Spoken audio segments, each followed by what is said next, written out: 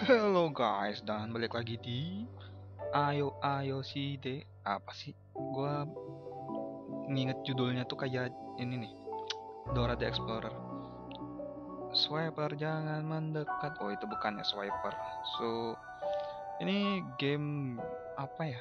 Survival kayak gitu, tapi gua nggak tahu kalau misalnya ini horor atau apa. Cuman gua pengen walkthrough ini sampai selesai dan nggak akan pakai face game. Ya, seperti perjanjian gua terhadap channel gua, karena memang gua nggak suka pakai facecam kalau walkthrough sebenarnya, dan di game-game tertentu aja yang gua pakai facecam. So daripada gua banyak bacot dan kalian nggak suka bacotan gua, so langsung aja mulai dari yang baru.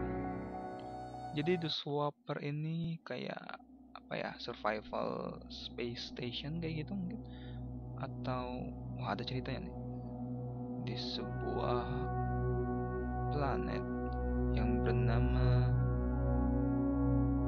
hitam putih, nggak tahu ah.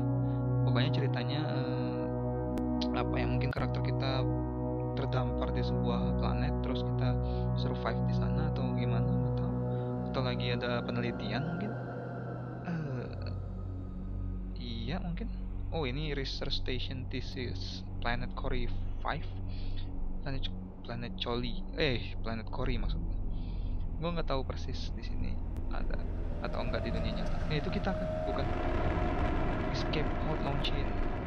Oh, jangan-jangan kita nih. Tapi kenapa kita tadi teriak-teriak? Kayaknya kita, gue nggak ngerti ini jalan ceritanya karena baru. Dan welcome to the Swapper.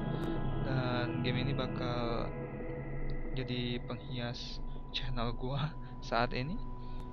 Dan bagi kalian yang baru gabung di Ayo Main Indonesia, selamat datang dan selamat menikmati kegaringan gua. Dan jangan heran kalau misalnya gua banyak bacot ataupun tiba-tiba gua diem. Kalau tiba-tiba gua diem berarti gamenya sangat pusing. Tapi kalau gua banyak bacot berarti gamenya boring. Dan geraknya adek. Tunggu sebentar. Settingnya kayaknya ada yang kurang nih. Ada yang kurang. Visinya. Iya. Ada tiring tadi di layarnya. Nggak tahu dengan itunya rekamannya nanti. So kita maju. W untuk lompat. Tahan W-nya biar makin jauh. Dan itu space station tadi ya, kalau nggak salah. So jing jing jing jing jing jing jing jing jing. Ya. Ini platformer dimensi, tapi punya grafisnya lumayan loh, lumayan indah pemandangan nih, kayak bloom atau reflection dari itunya. Cepat juga liftnya.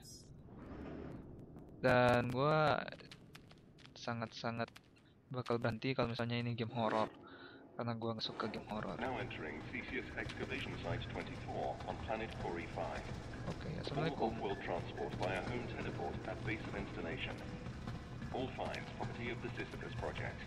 Sisyphus Project. So kita mau ke sana tapi kayaknya ketutup, mungkin itu portal tapi kita nggak bisa loncat lebih jauh. So kita ke gudang sekarang. Gue benci gudang-gudangan, pasti gelap tuh kan. Jangan bilang ada monster kayak limbo. Limbo aja gue ketakutan mainnya. Oh, ini kita dapat apa nih, senjata? Oh enggak. Try holding and release ke kanan coba. Ada orang. Itu kayak kembaran kita. Oh, tapi mati kalau kita sentuh ya, berarti ya efeknya ya. Oh, berarti ini alat kloningan mungkin. Mungkin ini tuh swapper itu. Oh iya. Nah, oh ini platformnya unik banget device-nya. Kita harus nyelesain puzzle dengan beberapa hal. Oh, bikin part ini bisa. Oh bisa, tuh ada keterangannya kok. Woi, kalau gue jatuhin masuk semuanya itu. Memory terminal. From Cory 5 excavation site 24 to this year's section of technology research. Listen, we are grateful, but to be frank, half my team refused to be in the same room as one of these swapper devices. Oh, nggak ada yang mau dengan device ini. I hardly envisage the use becoming widespread enough to justify the security precautions you have had installed down here. So, kayaknya ini memo buat siapa ya? Buat kita atau apa? F buat ngilanginnya. Soalnya ada di mana kita. Jatuh.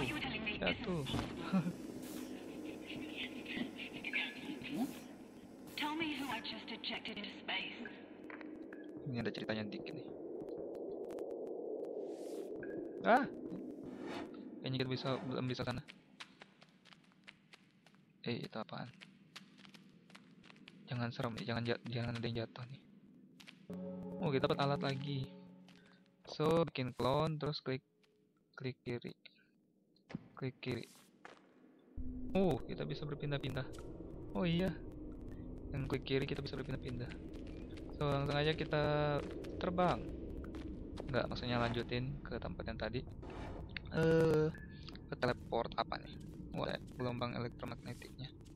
So, itu kayak waveform yang bikin kita bisa berpindah arwah. Oh, blue light nggak bisa bikin clone. Kayaknya ini salah satu puzzle-nya. Jadi gimana nih bikinnya nih?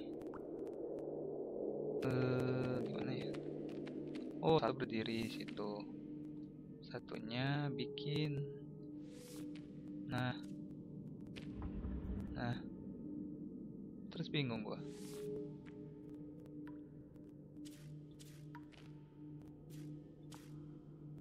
Tuh. Mulai diam kan gua.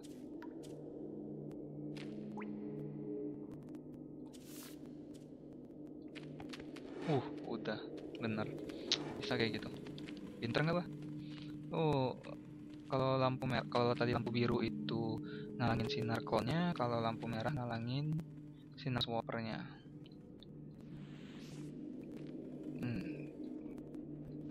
Kita masih bisa swap di sini. Udah lagi jurnal lagi, kita coba lihat. Log kedua dari Sam lagi, mungkin ya ini. I need a security op. I have been planning aside for weeks. I can't get currents back to Theseus. Help me out. I can't, kata Kim. Want to see my husband as much as you do yours. Apa sih sebenarnya ini percakapan antara dua wanita? Ada lagi konsol. Bukan buat di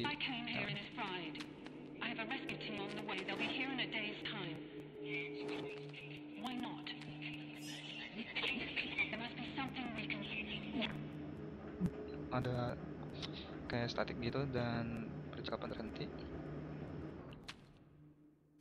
Kita kayaknya di excite belum bisa, di excite B. So, kita ke teleport. Wow, ini apaan? Ini kayak lubang apa ya? Teleport offline katanya. Berarti ini harusnya ada device-nya yang kita masukin ke sana. Cari dulu berarti. Ini log ketiga dari Kori lagi ke TCS quarantine. We need a faster turnaround down here. The last shift was supposed to go home 6 hours ago.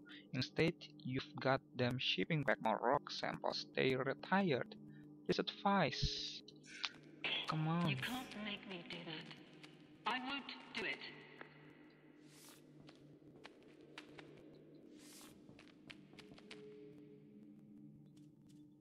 Okay.